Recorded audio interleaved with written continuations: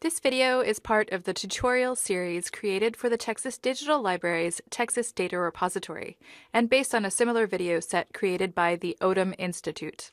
The Texas Data Repository is a platform for publishing and archiving datasets and other data products created by faculty, staff, and students at Texas higher education institutions.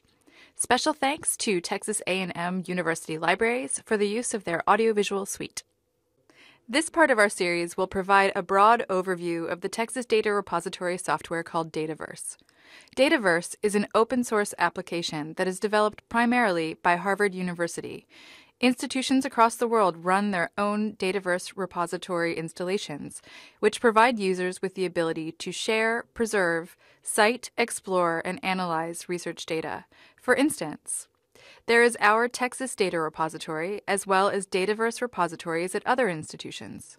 Some of the Dataverses within the U.S. include the UNC Dataverse, the Harvard Dataverse, and the University of Virginia Dataverse. Dataverses abroad include the Scholars Portal Dataverse in Ontario, Canada, Dataverse NL in the Netherlands, and the list goes on and on.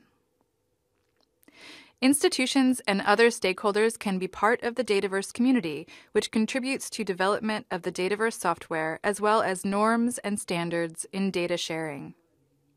The Dataverse project also has a GitHub repository where community members can contribute code extensions and track issues. The Dataverse project also makes available APIs to encourage the development of new and exciting tool integrations. Now let's look at the basic schematic structure of the Texas Data Repository's Dataverse software. Participating academic institutions have their own spaces within the Texas Data Repository. The Texas Data Repository's Dataverse, unlike the Harvard Dataverse, is not open to researchers worldwide. Only researchers affiliated with institutions who are part of the Texas Data Repository may create and use collections in the Texas Data Repository.